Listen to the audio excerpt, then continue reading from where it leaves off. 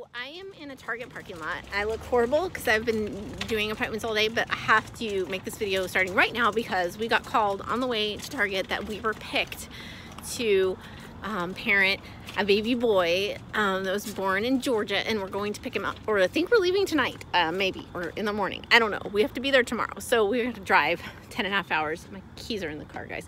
I mean, in the cart. So we just bought like a ton of newborn stuff at Target.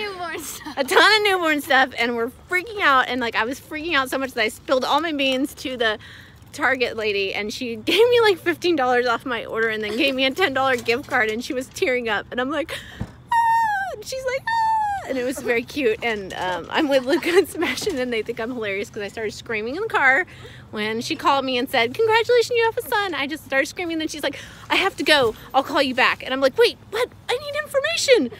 But she called me back while I was in Target picking out newborn diapers. So yay, we are headed home now, gonna go pack and freak out and figure out and do all the stuff we need to do. But yes, so here we go. We are leaving the house. It's like 10 o'clock at night, right? What time is it? It's like really late. We're about to drive to Georgia.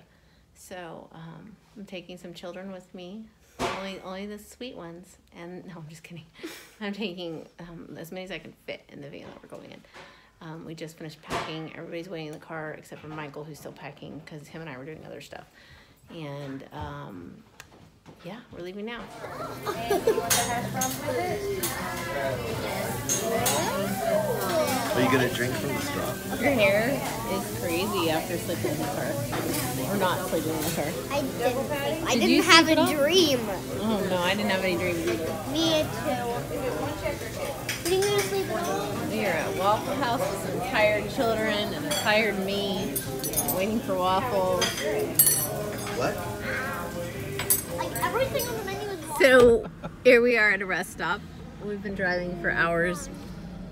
I don't know, like 8 hours with multiple breaks overnight, and then we stopped to get waffles and get dressed, and now we had to stop because Novena insisted after we'd only driven for another 40 minutes that she had to go potty.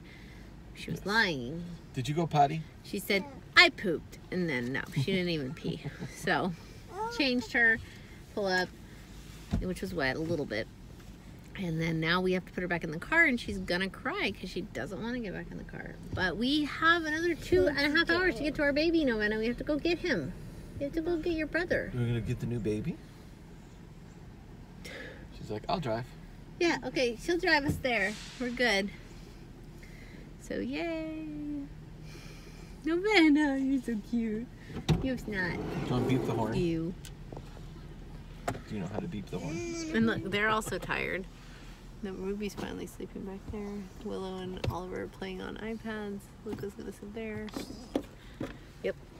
We're packed and loaded. So we have been waiting in the waiting room at the Children's Hospital for like 20 minutes for the social worker to come down, and I'm gonna lose my mind because I want to go meet my baby, and I've driven all the way across the country and I have not really slept, and everything is taking so long, and I know it's not gonna seem like a long time like in the scheme of things, but right now I am absolutely biting my nails and ready to go up and meet my baby right now, so I need to hurry up. So we're on day 3.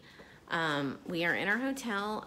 Michael actually had to leave this morning, and we made an executive decision that he should take Novena with him because our baby is in NICU, and it looks like he's gonna have surgery on Monday. Today is Friday, so he's not leaving this weekend like we had hoped, and so she can't go into NICU, and that makes everything very difficult, especially since Michael had to go back and work. So it would have been Lucas sitting in the hotel room all day long while I'm up at NICU with him, whereas they will let the older kids come in with me, and there's activities for them to do and stuff. So it's just me holding down the fort with Luca, Ruby, Willow, and Oliver, and little baby boy. And I can't wait to show him to you guys. But I have to wait because we had a snafu hiccup with paperwork. It is a long story, and I don't know how, I can't really get into it, but we still don't have custody of him, so we should by the end of today. So fingers crossed. End of today. This is just what's going on and how it's working. So soon we are holding our breath because we are so overly in love with him, and we can't wait.